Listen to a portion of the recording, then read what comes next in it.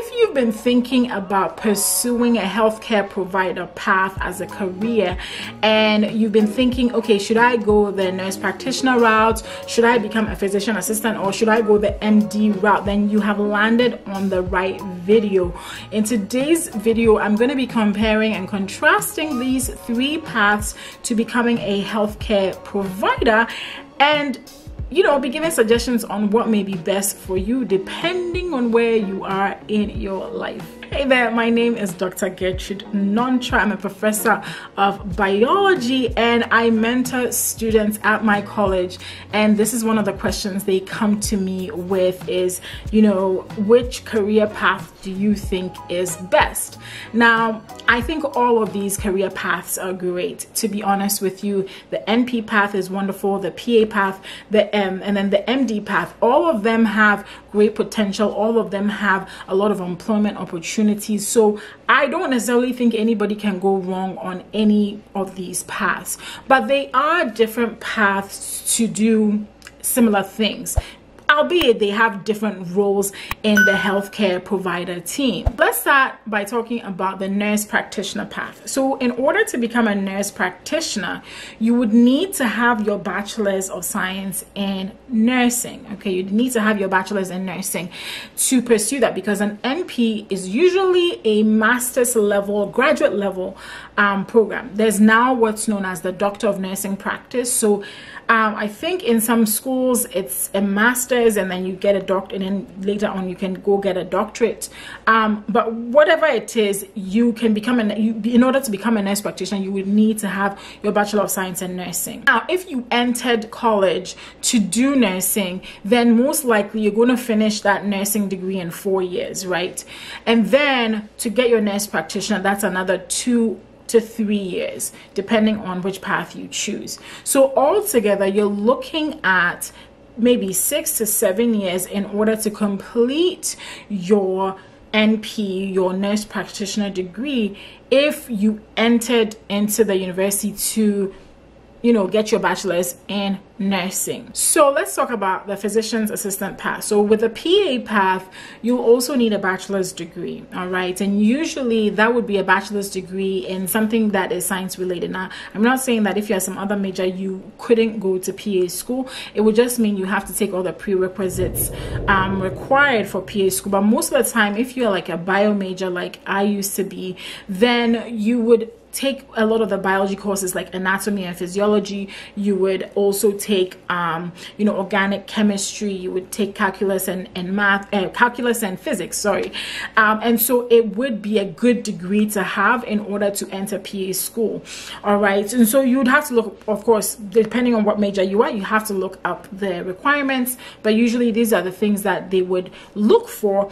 And to go into PA school, that's a 2-year degree. You'd have to take the GRE exam, and that's a graduate record exam. And then once you take that, if you get a good score, the score that they're looking for alongside your grades from college, you would get into PA school, and that's 2 years. So from start to finish, the PA program takes 6 years. Now, to follow the MD path, that would be 4 years of your bachelor's degree and then 4 years of medical school. That's standard across the United States. And so that from start to finish is typically 8 years. Now, I know these are all conservative numbers because I'm assuming that you go directly from the bachelor's to the MP, or from the bachelor's to the PA, or from the bachelor's to the MD. But the truth is that that's not always the situation, right? You may take some time off to work a little bit. You may take some time off to take care of other things in life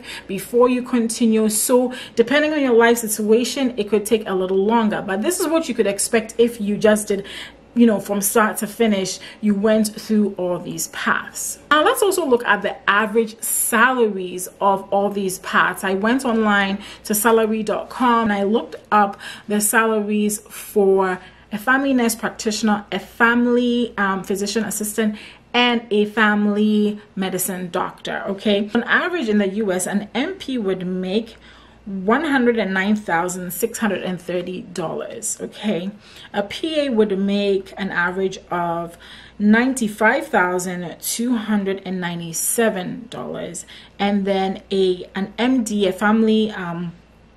a family doctor, would make $206,840. Now, of course, these are average numbers, which means some people make below that, some people make above that. Of course, this is an average in all cases.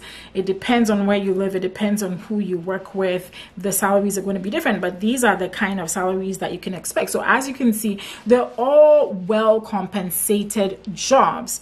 Now, when people come to me and say, Dr. Nontra, which path do you think I should pursue? I think you should always take a lot of things into consideration. Of course, I give suggestions on, on what you can think about. But to be honest, they're all great paths. They all pay really well. Obviously, the MDs make more than both paths, but it's still a lot of money.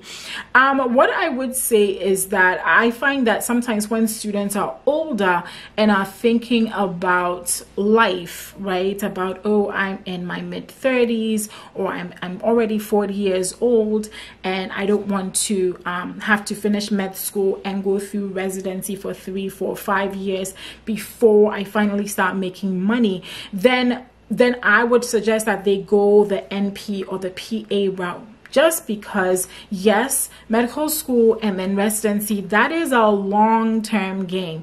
You're looking at 8 years of finishing med school and getting your MD for sure. But remember, as a resident, you still don't get paid as much as, the attending or somebody that has finished their residency. So you'll look, again, depending on your specialty, you may be looking at 3, 4, 5 years of residency before you actually start getting compensated at the level that I mentioned that. Okay. However, with PAs and NPs, they can start out, once they're done and they've passed their exams, they start out at those levels. So in a sense, right, the PAs and NPs end up making more money at the same level when they're all done, right? But ultimately, in the long term, the MDs would make more. So it really depends on what you're looking at. If you just want to be done and not have to worry so much about going through, residency and all that, then the PA or the NP path would be great. Another thing that sometimes people think about is autonomy. Like, am I going to be able to prescribe and diagnose people? As far as I know, PAs and NPs, depending on the state, can diagnose conditions and manage those conditions, but then typically would have to refer to a specialist, of course, for more complex issues that need to be handled by a medical specialist.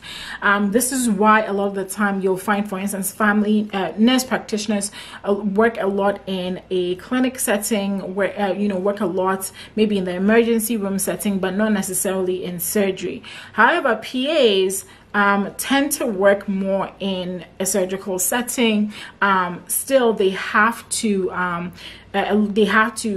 basically defer. I don't like to use that word, but because I'm lacking a good word, they will have to defer to the surgeon who's in charge of the medical of the case. And so there's that, right? So ultimately, I don't think any one of them is necessarily higher, all right? Because I think in medicine, people like to play that a lot. This is higher than that. I just think there are different paths, and you do different things and have different responsibilities, and everybody should take pride in those paths and enjoy it. Now, another thing to consider is, in order to get into med school, you do have to take what's known as the MCAT exam, the notorious MCAT exam, which is super hard. And so that's something also to prepare for. Sometimes people don't get the best grade the first time, and so they have to take it again, and that could be taking up time. And so if you feel like you don't want to waste your time, and I don't think it's a waste of time, it's a learning experience, but you don't want to spend your time taking taking the MCAT and having to retake it over and over again. Again, the PA and NP paths are still great paths to pursue that will give you the chance to practice and be the provider that you want to be. Those are my comparisons on the NP path, the PA path, and the MD path. They're all great paths, and if you as a student want to pursue them, I say go for it. It depends on your goals. It depends on what, you know, where you want to invest your time, but ultimately it comes down to the fact that they're all great career paths.